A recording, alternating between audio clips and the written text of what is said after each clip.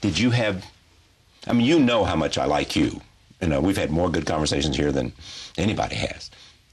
Did you have trepidation about doing this? Because I think you're wrong, but I don't know. So therefore, I can't prove it. Yeah, I did. You know, I didn't want trepidation saying, why do I, Michael Crichton, need to go here? I mean, just keep my opinions to myself. I did. I didn't want to write it. I decided I wouldn't write it. I had breakfast with a friend of mine, a scientist who I hadn't seen in 30 years, and I told him my dilemma, and he said, no, you have to write it. I said, I'm going to get killed for this. He said, no, you have to write it. I would like to be able to say that as a result of that conversation, I decided to write it. I didn't. I went home and I thought, you know what, I'm not writing this. Doesn't matter. I'll, as you said, keep my opinion to myself. I started to work on something else, and I felt like a coward. And I thought, what are you going to do? You have looked at the data, and you really believe that it's an effect, but not something that we as human beings should be worrying about lots and lots of other things. I mean, in a sense, I'm taking the Bjorn Lomborg position.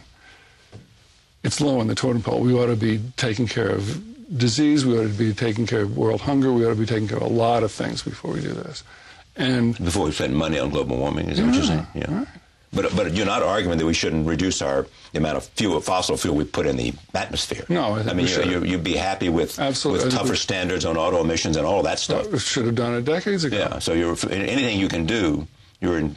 I was in favor of a carbon tax 25 years ago. You know, I mean, it's a very logical thing to do.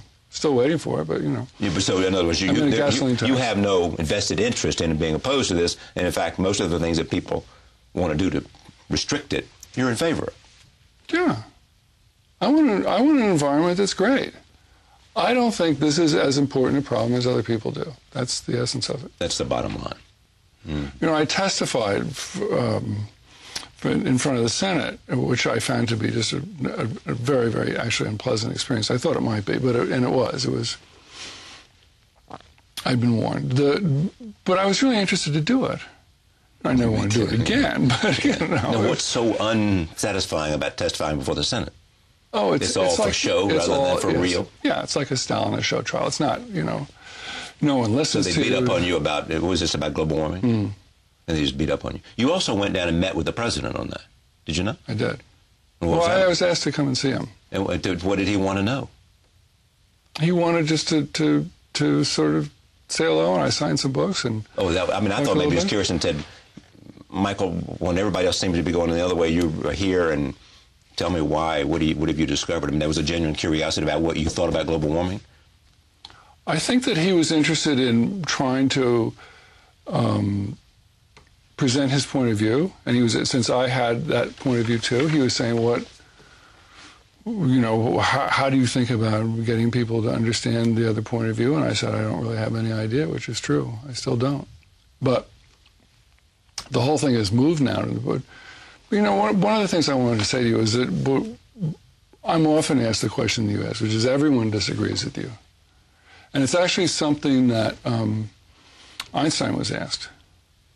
What about relativity or what? No, I mean, he was when no one agrees with you. At a certain point, the Nazis had made this book because it was Jewish science, and 200 scientists had said that Einstein was wrong about relativity. And somebody asked Einstein, what do you think? There are 200 people that say you're wrong. And he said, all it takes is one person to prove me wrong.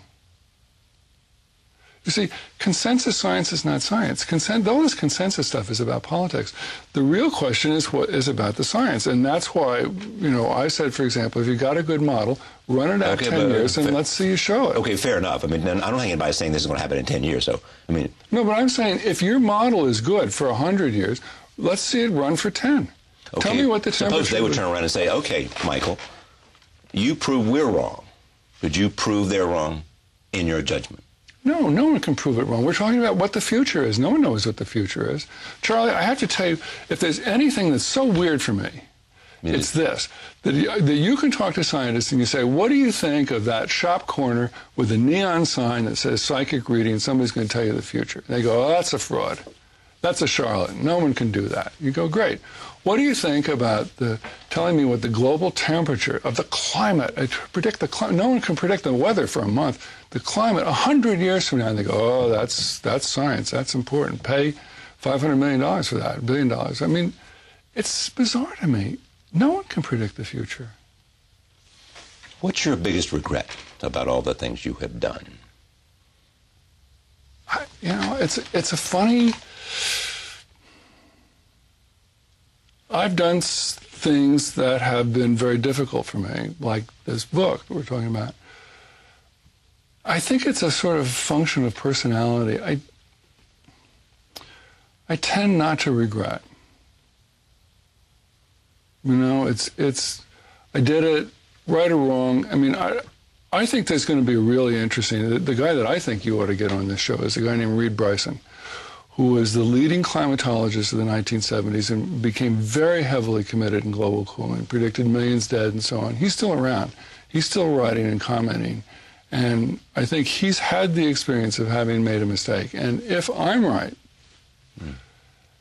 then there's going to be enormously fascinating history, because there's a whole band of intelligentsia and a whole band of scientists that are going to turn out to have made a significant major mistake. I actually look at it in terms of where we're going. I mean, if this doesn't work out, then science itself is going to be enormously injured. Are we, as Western societies, moving away from science?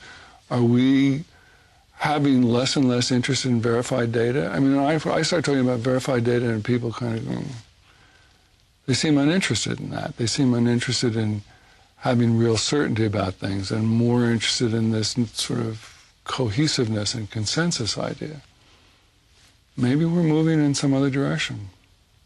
And I'm actually, I mean, it sounds perverse to many people, but I'm proud of having done the book about global warming. I mean, because if you listen to this conversation, you have to be thinking. I knew everybody was going to be against me, and I thought, this is what I believe, and I'm sorry, and I said it, and I did it, and I've taken just flack for it. But you know what? It is what I believe.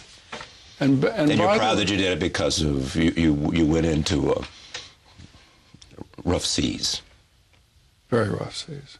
And nasty and personal and brutal and unfair and mean. Well, what was nasty, brutal, unfair, and mean?